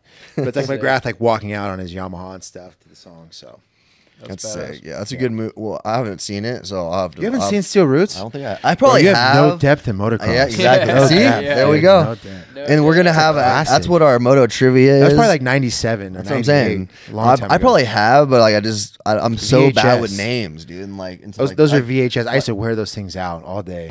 I was the kid in school and I love that song, and then your friend would be like, "What's the song name?" I'd be like, "I don't know. I just like the sound of the song. I don't know." Like, You know, it's funny though. It's another favorite motocross movie. Is my 3-year-old is now hooked on Motocross, the Disney movie. I watched Oh, that yeah. literally like Dude, maybe 5 months ago. With my it's, daughter. It's Yeah. so corny, but my 3-year-old, corny. he just watches it nonstop. He won't sit through any movie, Cars, nothing. But Wow. he'll have that on play. Like he'll just start saying stuff, and I'm like, dude, really? This is your Yeah. movie? You're 3. Like Yeah. you're 3. If That's they didn't awesome. have like Pastrana and McGrath in there, and like Pastrana taking a girl out. I wouldn't there. even. I wouldn't Yeah. even. have Pastrana, how do you watched feel it. about that? Taking women out, Yeah, you know? dude. Hey, bad. Canceled. Yeah, Cancel. yeah, right. Cancel. But they literally, and you hear Pastrana's taking a break. Yeah, dude, he's messed. Honestly, he should retire. His he's body done everything. He's dude. such a savage. He sacrificed He's such a savage. himself to the community. Yeah. He can retire and spend his time with his family. Like, you're good. You don't have to do any more, Pashana. That's how I feel. Like, If somebody were to ask me who's the most savage person in like motorsports, I'd probably say Pashana. he just never stopped. Yeah, just I mean, amazing. well, Rally? he's a sick rally driver. anything, Yeah. anything he said. Yeah. Yeah. He That's literally facts. like helped make freestyle motocross. Then he helped make rally cross. And he helped make Nitro or the what is it? The Nitro World Tour. Nitro World yeah. Tour. Yeah. Like Nitro Circus. as X Games failed, like he's like, no, we're Yeah. still gonna keep a competition. Yeah. Like he's made so many things. His And the Pastrana pit lines- bike thing he has, yeah, with all the Stanky stuff. goes do it. Dude, like So all he the- may not ride in the future, but he's not going can't. anywhere. His body know? is. Like, Did I you don't see- I don't know how he walks. Like I Yeah. literally like. No, all I his can barely injuries- walk. Yeah, I don't like, even dude, have half the injuries. Yeah, how do you? And how I do you worry about survive? the dude sometimes just Yeah. because But I he's- know he's been knocked out so many times. Too many and that's times. really rough on your brain. Just, so. just. He gets Sit in a surgeries bubble. though. Like we've never. Have you got surgeries? Just. I've never really got like Knee- surgeries, knee but and he wrist. gets fixed up. Yeah. you know, Everything. but It's all new. still he's gnarly, like Yeah. very gnarly. Did you see the last post they just did the other day? And they're apparently building. There's some dude he woke up or something. He said he was joking. Probably. Yeah, no. The boat launch or whatever. on Oh, his yeah, van. I saw Oh, that. we got to throw it up there, but Yeah. like I was like, what is Crazy, this? yeah, Literally. The stuff he does is crazy. Hit him up for pools. That's what Travis was saying. If you want a above ground pool, he's got it. Flex Yeah. seal. Flex seal. And I know you're going to be busy as heck this summer, dude, but my family owns a ranch with a little private lake on it. It's like 90 minutes from Granite Bay. So Oh, hell yeah. you're welcome to come out. Yeah, we gotta any make it weekend, happen, Nice. 'cause know, we you talked about want, it last pod. Bring the family, Yeah. come hang out at the lake. Yeah. That's where that boat lives. So, You know, you yeah. should just. I was actually thinking to have just my birthday there again.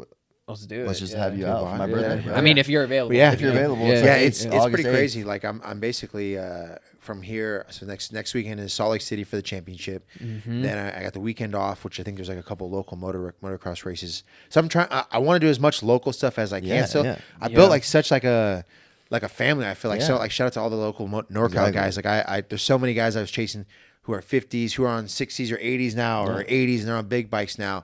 And it's like now I'm traveling. It's like I'm watching all their stories and all their stuff, and them getting faster. And it's like, dang, I want to go film them. Like Yeah, yeah. I want to get out there. Like Yeah. there's a couple kids, like Tyler Seckler, like was literally an 85 beginner. How I was like, man, this kid's struggling.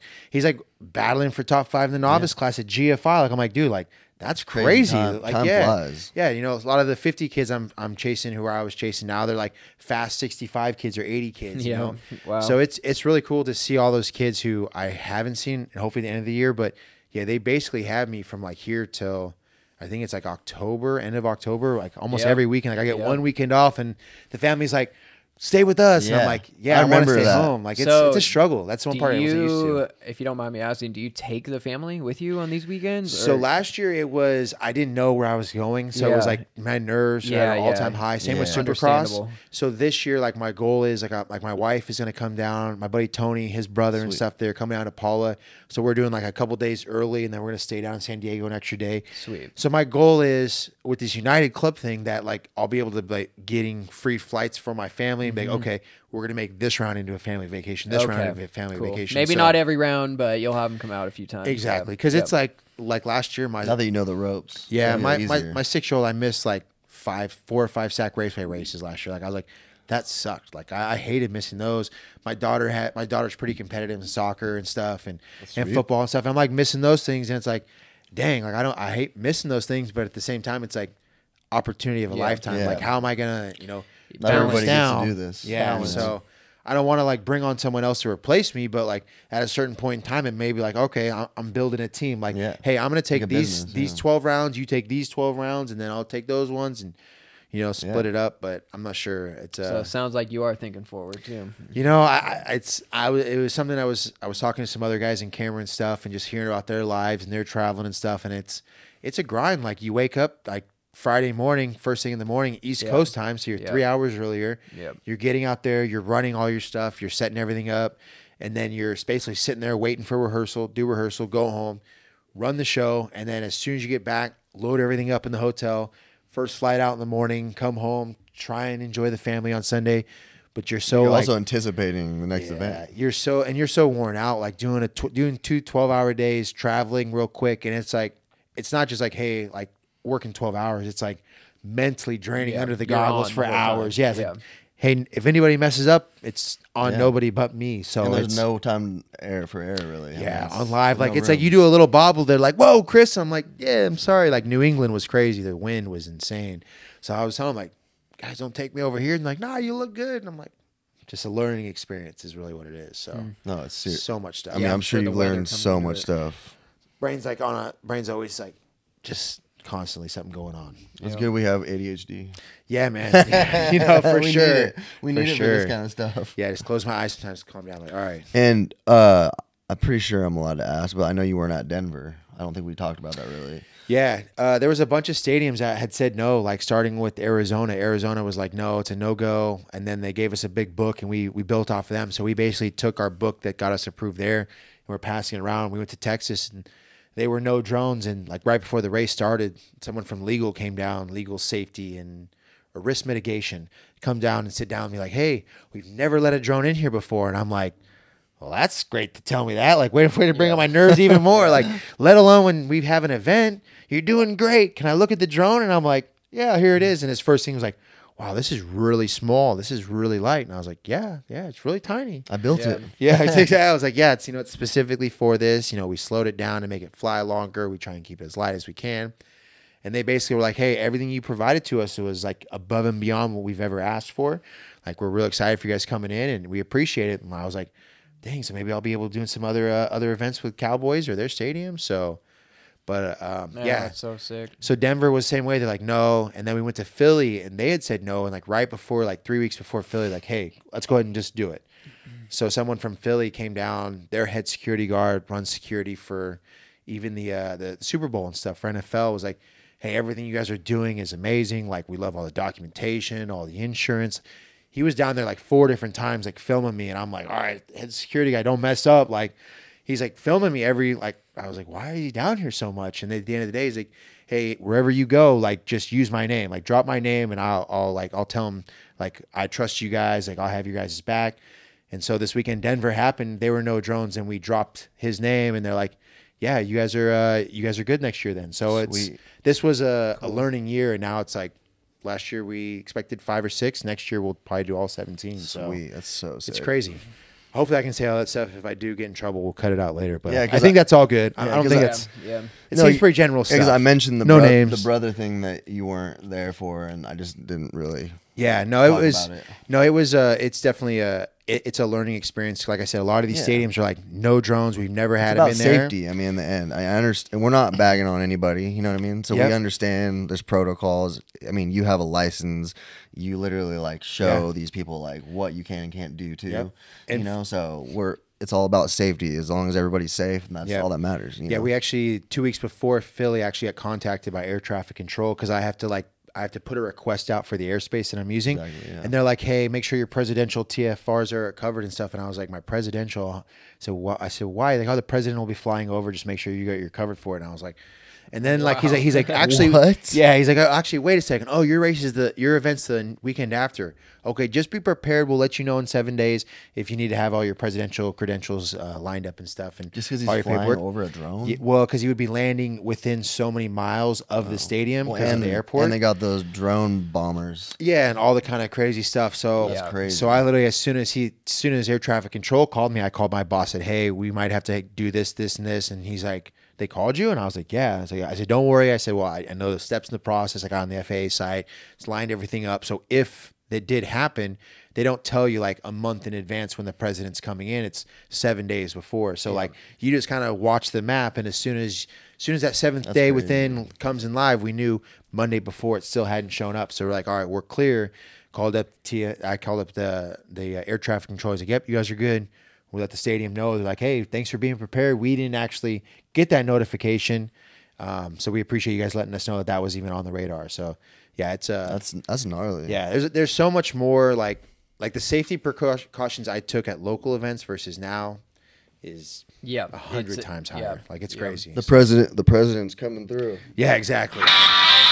exactly. Yeah. And what we've been seeing since the you don't know me, son. all that footage from the Ukraine and Russia front line with those FPV drones attacking each other. I mean, that shit is crazy, bro. Like, I mean, just to war touch has changed forever now. Just to touch on that, China actually, when their video surfaced of that, they actually banned all export of all drone equipment for a month.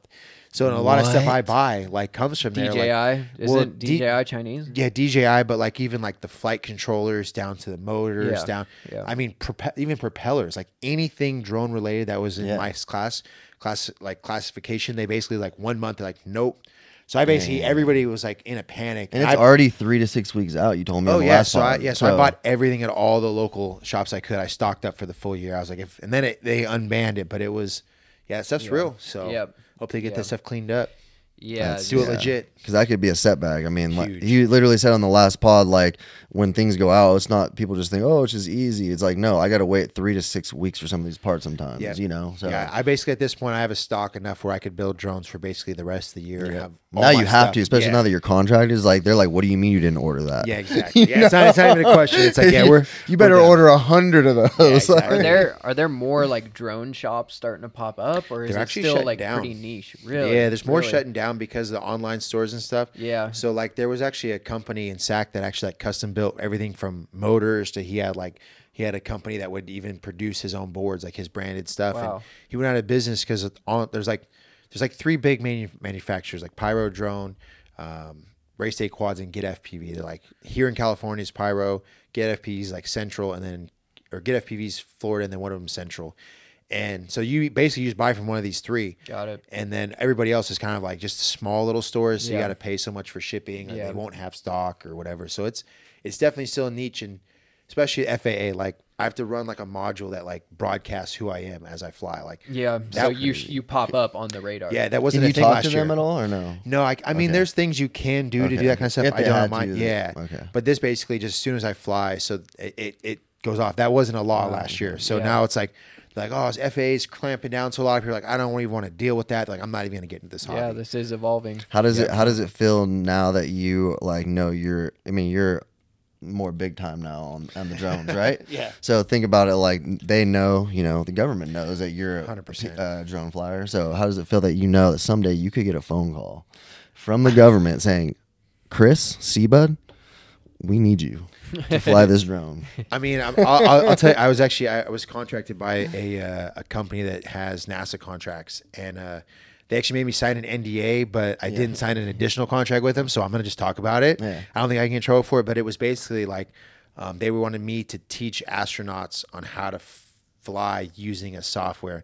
And I was just like thinking to them, like, I was like, guys, I got my dream job already. Sorry. They're like, but you could tell them you teach astronauts. And I was like, yeah, that sounds cool, but I'm chasing motocross and supercross. You know what it is? Yeah. And they're like, okay, but you know what it is? I was like, if you pay me I made like a crazy number. I was like, if you want to pay me this much, I'll do it these couple days. And they're like, yeah, we can't afford you. I was like, that's okay. All right, have a great day. We can't afford Yeah, you. you're gonna I was like, stick with what you love. Yeah, because it was something so new. Like it was what they were asking me to do. I was like, it was originally they're like, oh, you can work 2 days a week and we'll remote call you in and stuff. And I was like, oh, this sounds good. And they're like, oh, but we need you like for these days and you need to have this and that. And I was like, you guys, this is way more. Like I'm traveling the country right now. Like I'm not flying on Sunday. Like I'd like to spend time with my family.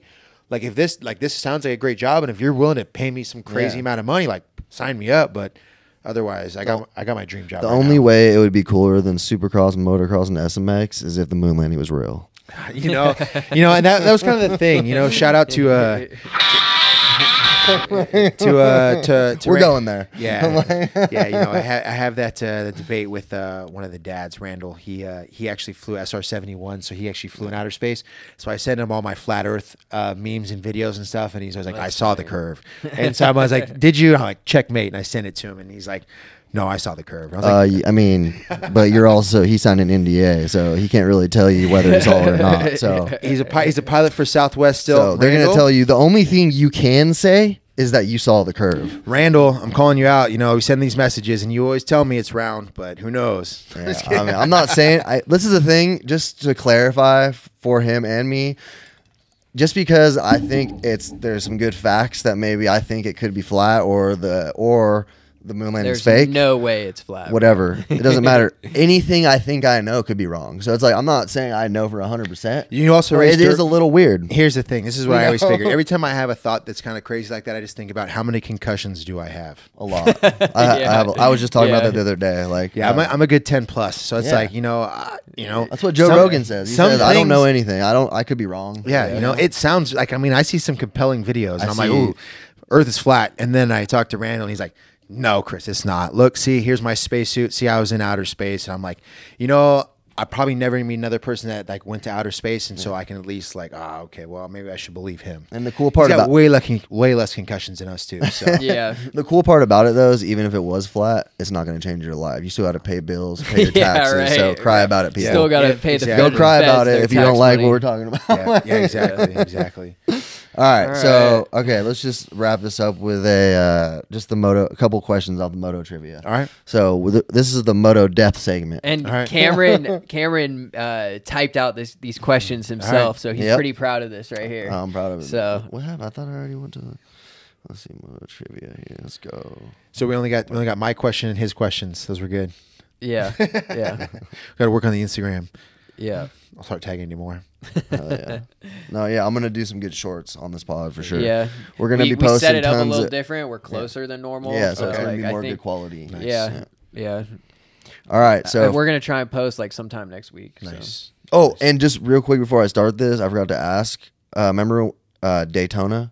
Yeah. Didn't get to do it. You didn't get to do it. Oh. Okay. Yeah, so they I was turned- gonna. they turned- I know yeah. because you can't fly over people, so my question is gonna be like, how did that work with the Yeah. like? So you know, Daytona actually was one of the only other ones that denied us, and I think it's because they've got another drone company that they've like got some contracts worked with. I mean, I don't want to like say like something that's not true, but it just there's one drone company that flies there. Yeah.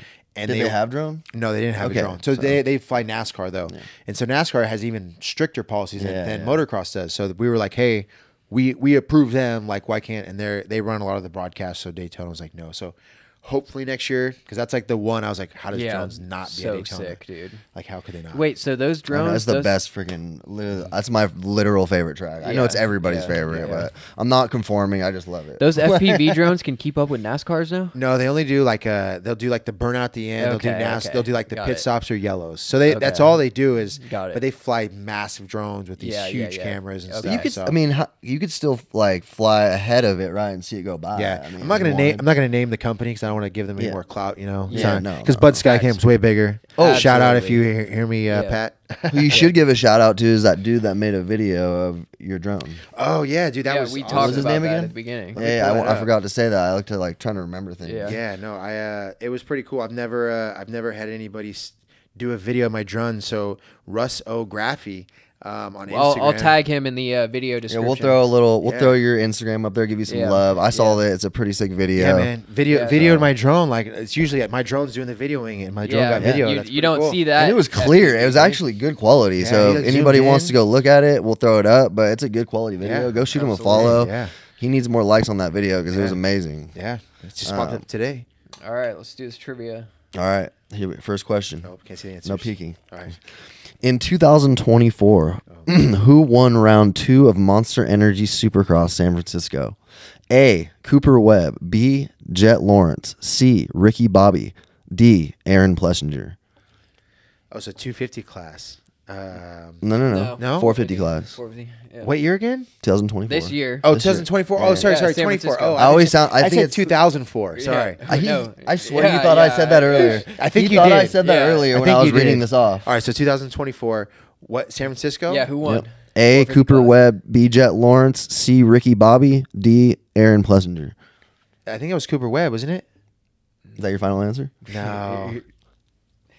AP didn't win it, did he? Yeah. He did? Yeah. Yeah, that was the one he won? Yeah. All right. Yeah, he was a badass in the mud. We'll give him a Was wash it? on that All right, question. all right. Yeah. All right. I knew he won one of the mutters. I just couldn't. I remember he lost one of the mutters Yeah, right there, too. Yep. Question 2. In 2024, A1, who had the fastest 450 qualifying lap time in Group A? This is I think I was like, wasn't it like Sexton? It was Lawrence. Oh, it was Lawrence, Lawrence. I wasn't there, so I don't know. Anaheim. I dang denied it. me. I shouldn't have told you. My bad. Anaheim denied us, so I'm hoping we get into there. This I've year. had these Oh, questions for a wow. while. Yeah, They denied yeah. you. Anaheim, Indianapolis, Denver, and I think those are all the ones. That Well, hopefully they see this, and we know the safety concerns, and he's very good at it. So he's a pro. I mean, he races them, he builds them. I mean, this dude's the jack of all trades when it comes to drones. Scouts on, and I promise not to crash. I promise not to crash. That is wood too, I believe. So, there's one over here too. Question 3. Which rider in 2024 Supercross season at A1 made the main and also got a solid top 6 for his first Supercross race? And this is going to be in Prada. This is going to be 250 class. Oh, 250 class. So A, Max Volan. B, Jolene Bamere. There you go. Yeah, I knew that one. Yeah. All right. Because I was a surprise to me. I was like, dang, this kid, I wish he'd have done better the rest of the year. But So there's some other questions. There's some not just Supercross ones. I threw some other ones. Who played the stunt rider in the movie Triple X in the scene where Vin Diesel jumps over the exploding barn? Wasn't that Carey Hart?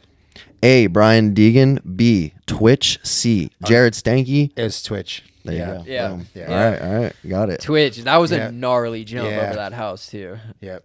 All right. 5. Who starred in the movie Fresno Smooth? A, Jeff Emick. B, Tony Hawk. C, Tony Little. D, all of the above. Emick, come on. D, all of the above. Oh, it was. Oh, because Tony Hawk was in there too. Oh, All these dudes dang, were. I forgot. All things Fresno Smooth and Emick. You know? All right. C. Trick question. Oh, C. I'm sorry. I was right. 6, not C. In recent times, which rider do fans consider the devil of Supercross that causes the most problems? A. Ooh, Vince Freezy. There you go. You already got it. Hey, funny story about him. He came and sat down. I was at one of the races in Texas, and I have like my own little roped off spot. And he came over and he was standing behind me. He's like, "Hey, can I watch that?" And I was like, "No." I was like, "I'm just kidding. You can watch it." And then he came back over later. He's like, "Hey, can I sit down?" I was like, "Yeah, if you do, you get disqualified." He's like, "Really?" I was like, "Nah, man, I don't care. You can sit down." And he started laughing. He goes, "So how do you just like fly it around?" I go, "Yep, I just fly it around." He's a nice guy. I hear all over from people that he's a nice guy. And I honestly was a little disappointed last weekend at Denver where you weren't there. I'm pretty sure he got the whole shot. Yeah. And they didn't even mention him getting Yeah. like they were like Jet hated. Lawrence and Yeah. this, and I'm like, and I'm Yeah. sitting there like I'm your advocate here, dude. Like, you know what I mean? Like, I know people are hating, but it's like, yeah, Well- maybe you made some mistakes and you didn't do the right things, but just because Maybe one you're day not, it'll that's not change. you off the track. So Yeah. like, he's an underdog, and I feel like if he could just get that speed up, he could be running top 3. So when you get if underdog gets a whole shot, he needs to be mentioned. I don't care if he's the devil of Supercross or not. You need to mention him. So I'm the advocate for that. Yeah. So Yeah. I know people are gonna hate on me for that, but They are. it's rubbing his racing. Rubbing his racing. He's You done gotta- some stuff beyond rubbing. First too, place but- is $100,000. I'm pretty sure. So I mean, I've taken people out for $150. So I believe that. So you know what I mean? Like, I've literally career. cleaned some dude at OTJH or whatever. Over the hill game. Over the hill gang, literally cleaned him, and we almost got in a fight and everything. And he told me that's not racing, and I pulled the money out of my pocket and I said, "Looks like it is racing because I just got this money." So that was like 2 years and ago. that's when they took your over the hill gang license. Yeah, Scott yeah. Allen, You're never welcome. That was back, Scott Allen? Cameron. Scott Allen was there to witness this whole thing go Oh, down. so Scott, it wasn't Scott. You didn't No, hit no, Scott. he's my boy. He's cool. I love Scott. Yeah, Scott's Shout out. But he I actually met him at Grass Ranch back in the day. Yeah, and Scott's a good dude. He's a good dude. Yeah, he took me up in a motorhome one time or a trailer. He's so good. Had me He's stay. such a nice guy. And the He- axle broke in it, and then he had me sleep. Me and my dad sleeping in a trailer like with no wheels on it. And we were like, "Is this thing gonna fall over?" That's funny. Shout out to Scott. Appreciate it, He's Scott. a good- He's really nice. I mean, he's Yeah. always been Super nice, and dude. he always Yeah. invites me. I'll never have time to He'll go give you the anywhere. shirt off his back. But Yeah. he's always like, "Come out to the track." He used to invite me on the boat all the time. Yeah. And I just like barely have time for shit back then. You Yeah, know. he was a good dude. All right, here we go. Let's do a couple more. 2019 at Arlington. Who won the battle/race between Cooper Webb and Ken Roxon in the 450 SX main event? A, Ken Roxon. B, Cooper Webb. C, Ken took out Cooper and himself and Anderson won. D, Cooper took out Ken and himself and Anderson won. I don't chase the battle, so I don't remember that. It's like a famous battle, but I know it's like a Yeah, long see, time that's- I ago. can't remember that one either. See, I want to say that it was. I don't know if he took out Webb or Webb. Did he take out Webb? I feel like there was some kind of touch over, and then he took him out. Or I don't know if he went down. Is the answer C? It's B. Cooper B. Webb. He won. Did he? Yeah. Yeah. I just I'll have did to it because rewatch they that. just posted that on Instagram. Oh, did they? So that's why I kind of got Gotcha. the question from. I remember there was one race where Ken had a nice pass that I filmed, but the lead's hard for me. That's the one thing, like doing what I'm doing. Like I don't really even get to know like what happened during the race. Like I hear it, but I'm so focused on the battle in the back that like I miss the lead a lot of times, and except for a couple of times where Daniel, the other drone pilot's flown outside and they just had me like fly everything. But yeah. Okay, I got one last question. Are you, when you get home after the weekend, are you rewatching the broadcast, or are you like, I don't want anything to do with that? I'm actually watching it in the hotel that night. Like I'm turning it on. Yeah, it's like you watching yourself ride. Yeah, I gotta see this. Yeah, on the way home, and it's Did they mention my name? Yeah, you know. And it's a lot of times now. It's like, okay, what could I do better? Because when I'm flying, I can't see all the graphics overlays.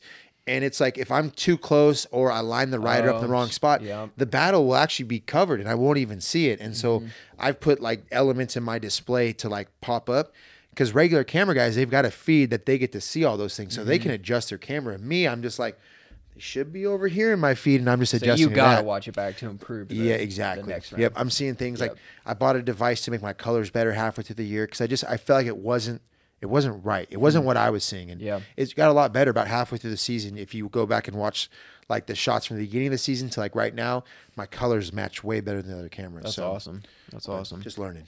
Yep. So continuous improvement. Yep. Well, should we wrap? Yeah. Just one more local question. This one's a trick question. All right. All right. Who was the first person to land a backflip on a dirt bike? A. Carey Hart. B. Caleb Allen Wyatt. C. Jose Yanez. D. Travis Pastrana. Well, I don't know if you can. I mean, does Carey Hart's count as a landed? I mean, a lot of people say he did it, but he like crashed. That's why it's a trick question. Yeah, so he like crashed. Is it Yanez? Yep. Yeah. You got it. Yeah. Trick question. Yeah. That means you win it all. Yeah. Yeah. Oh, hell yeah. There you go. He's got depth, baby. He's got depth. Don't know me, son. And just one last question before we end it. Before I thank you for everything. Yeah. What's the gnarliest crash this season or throughout motocross or supercross that you've seen while you're drone flying? Man, I'm trying to think of crash. I mean, I've seen, I don't even know. I've seen some good ones. I saw like the very beginning of Supercross, I caught Jet crashing pretty hard, and he like, that was like just after Anaheim, whatever, the second, San Diego. I got him crashing. That was a pretty good crash. And then I got that opening crash at Supercross when Adam Cincerillo like announced his retirement right after it. Yep. It was like Vince, or it wasn't Vince Freezy. It was what was it? Was it? It was whoever his teammate is. I'm forgetting. It was a Honda. It was on a Honda and he crashed. I'm blanking on his name, but he crashed and then everybody like ran him over. Like that one was pretty gnarly. His name?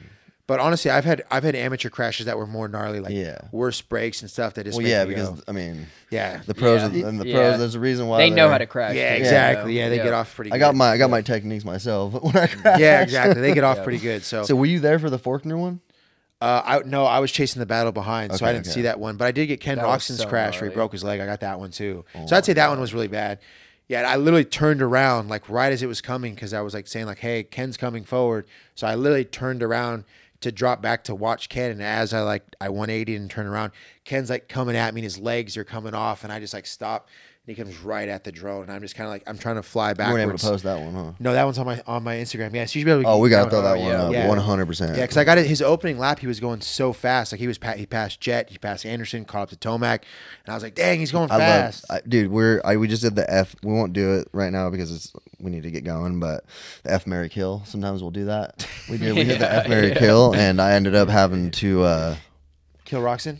F Rocks. Oh yeah, whatever makes you happy, bro. Whatever floats your boat. Favorite? You No, had it's to bring because that up. listen, it's because there was we had Like a the way he monster looks? girl, Oh, and then yeah. we had it was like who was it? You chose Jet for me and Roxon, and I can't F the monster girl because I have a You're married. wife. Yeah. Yeah. So I had to take one for the team. Yeah, I always you get know? I get the monster girl 360 shot a lot. My wife said, "You like that shot, don't you?" Yeah, I'm like, you "It's the love director, that shot. man. That's what I'm saying. It's Yeah. the director's shot." At least That's she not can mine. make fun of me too.